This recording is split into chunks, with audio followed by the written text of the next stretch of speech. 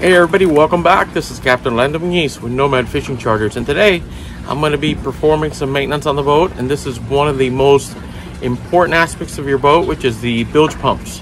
Recently I had an issue with one of my bilge pumps. The auto switch seems to not be working. Now that could usually be one of two things. Either the switch itself is bad, which is what I suspect in this case, or one of the connections has deteriorated and I may need to redo that connection. Like I said, I've had that switch for quite a long time, so I think it is the switch. I feel like the connections are probably pretty good, but I'm going to check them anyway and make sure that's not the case. On my particular boat, I have two bilge pumps. One is fully automatic. The other is what I call the old school method, which is the float switch. I can run them both manually or automatically, and that's how I suggest you have it on your boat. You're not always paying attention to the bilge or how much water you have in the bilge. You may forget to turn it on, but with the float switch, it kind of saves the day and it'll turn on whenever you have an issue. So I'm going to be taking you through a step-by-step process on how to replace this. Before we can start troubleshooting, we have to cut all of the tie wraps off and undo all the wires. That way we can isolate them. In this case, all the wires are together in sort of a, I guess you can call it a harness. So I'm cutting them free, and I'm going to separate the wires for each pump. These flush wire cutters help a great deal, not just for removing the old tie wraps, but also for trimming the new ones that I'm going to install at the very end. They don't leave any sharp edges.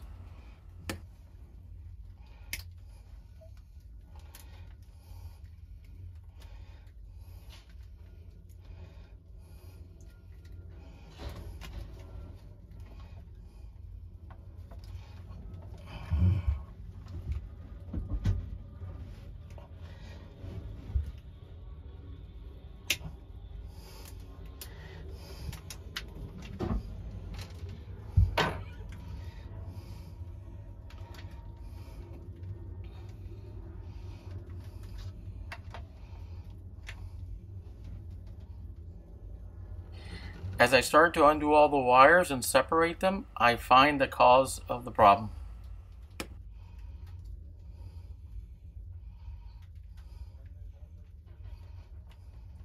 As you can see here, the bilge pump wires are a little too short, so I'm going to lengthen them, which is going to require me to pull the bilge pump out and add a couple of pieces of wire, so it'll make it a little easier to reinstall that pump switch.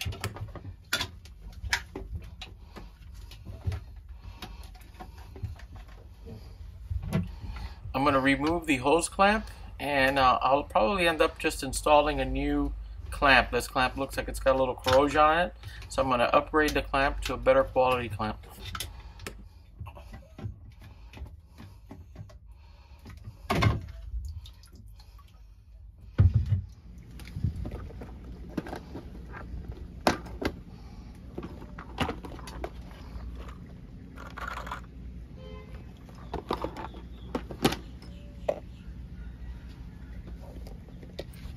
We're going to use a couple of marine grade butt connectors. These are 14 gauge. We're going to use to connect the new wire extensions. I didn't have the same colors, so I basically found whatever I had in my tool bag that was close to it. I'm using an orange for the brown and a green for the black, which I'm going to just tape over with some black tape just so I can identify it in the future. It's not really a big deal as long as you know which is which.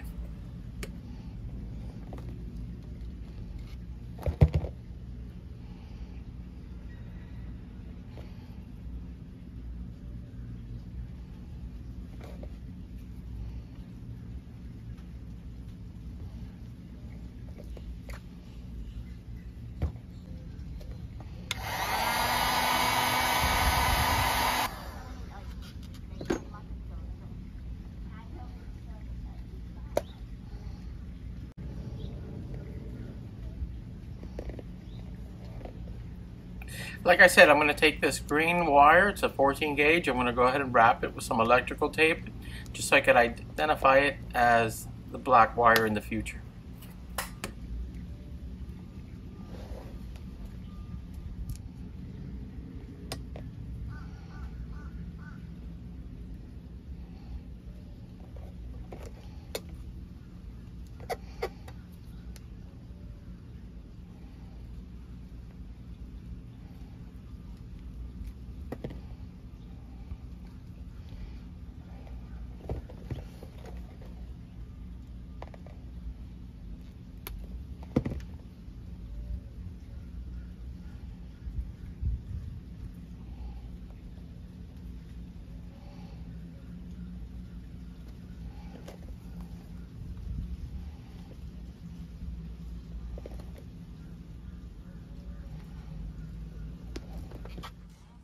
Now that the wires are longer, I can work a little more comfortably inside the bilge.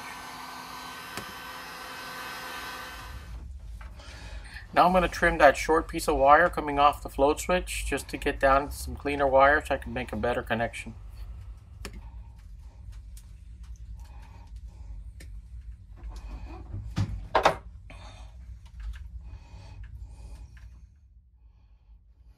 These hoses become very rigid over time, so it's sometimes necessary to heat them up a little bit so you can slide the pump into the hose. Now that the hose is safely secured to the pump with a brand new clamp, I'm going to go ahead and attach it to the base. You have to line it up and then snap it in. Sometimes it can be a little difficult, especially if the hose is very rigid.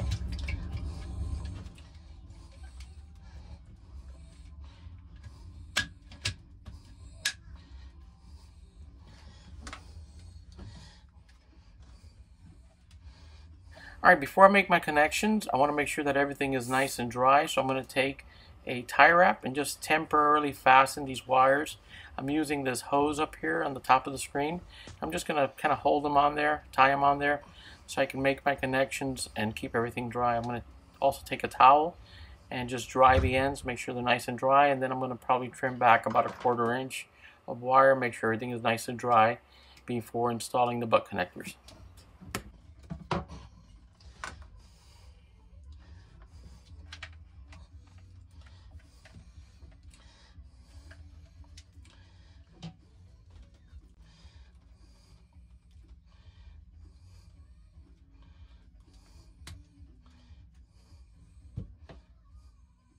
Although you can't really see what I'm doing here, I'm actually just stripping the ends of the wires where I'm going to make my connections.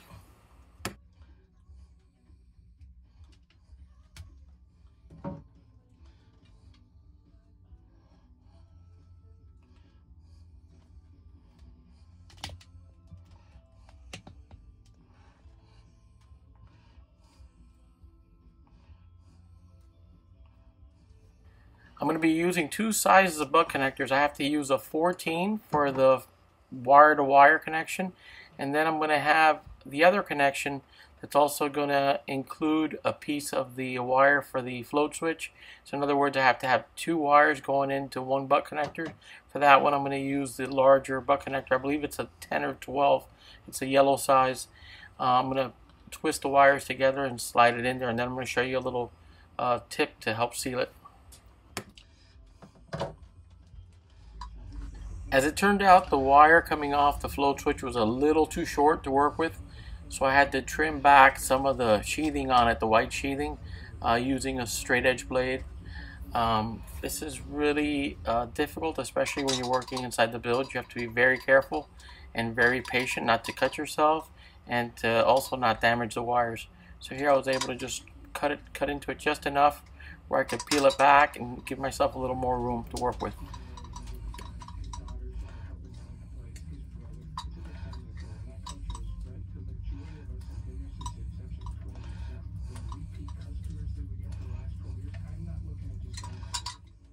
As you can see, there was a little bit of water in the bilge, and as soon as these two wires came together, the pump turned on and was ready to pump. Now I'm just going to join the two wires together the best I can, and then they're going to go inside the butt connector.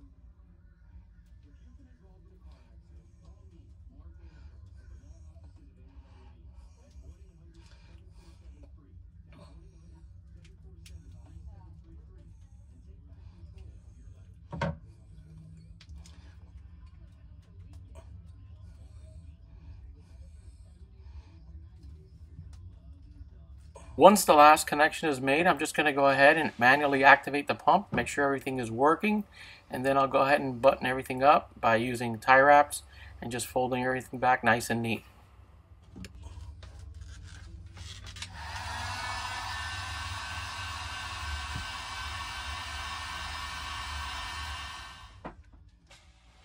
It doesn't hurt to test it again. Here's another tip. Because you have two wires going into one butt connector, you're never going to get a perfect seal.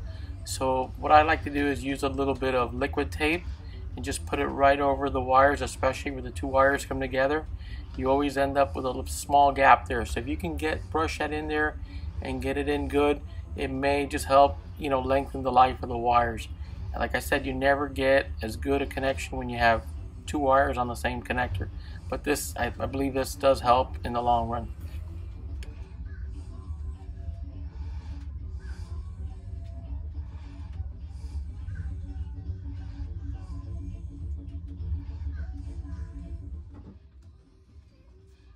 Now it's time to go in and just button everything up with tie wraps and just make it nice and neat. When doing this, I recommend you place your wires as high as possible. You want to keep them out of any standing water.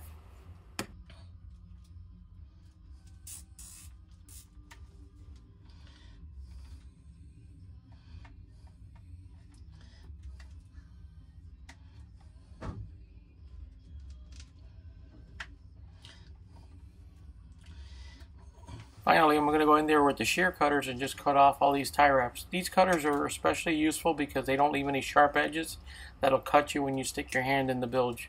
They make a nice clean cut.